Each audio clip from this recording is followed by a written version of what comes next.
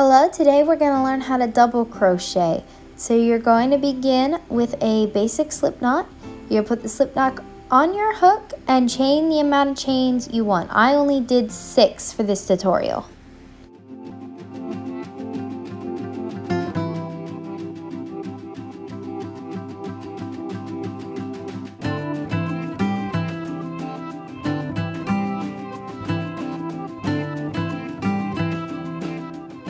So once you finish chaining 6, I like to start in the second chain from the hook. You're just gonna yarn over, pull through 1, yarn over, pull through 2, and then yarn over, pull through the remaining 2 stitches on your hook.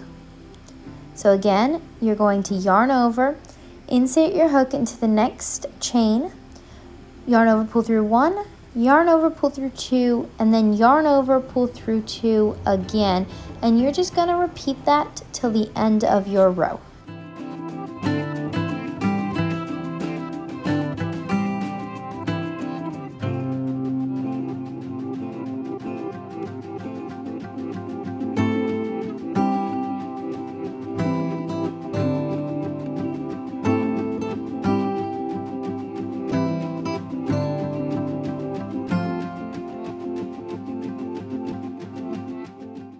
So at the end of the row, you're going to chain 1, turn your work, and start in that first stitch.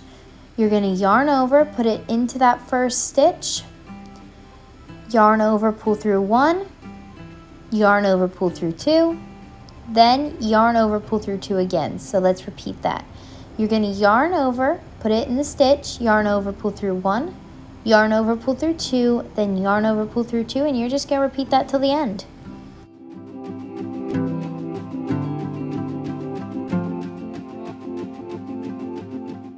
Alright guys, that's all there is to it. So at the end of your row or whenever you want to stop, you're just going to yarn over and fasten off. I hope you had fun, and I'll see you guys next time.